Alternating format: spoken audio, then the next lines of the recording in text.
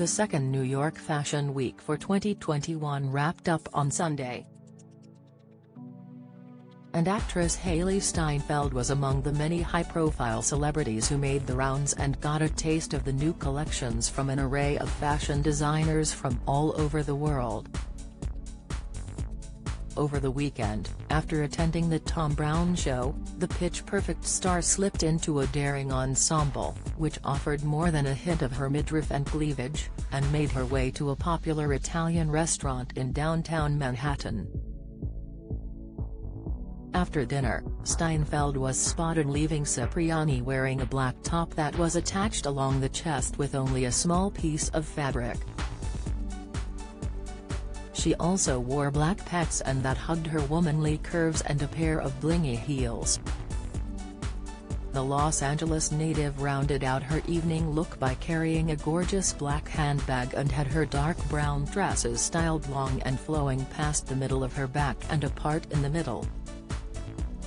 On Sunday, Steinfeld opted for brown ensemble, consisting of a rustic brown, button-down shirt that she tucked into cargo pant, and stiletto-heeled boots.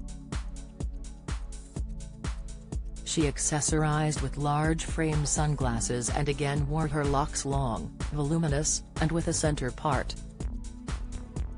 During the day, she went back inside her home and then returned to the bustling streets with her beloved pet pooch, Martini, and the duo proceeded to make way around the Soho neighborhood in the downtown region. Steinfeld's rising star could get even brighter with the release of the upcoming superhero mini-series, Hawkeye, on November 24, as well as the third and final season of Dickinson, which is scheduled to drop on November 5.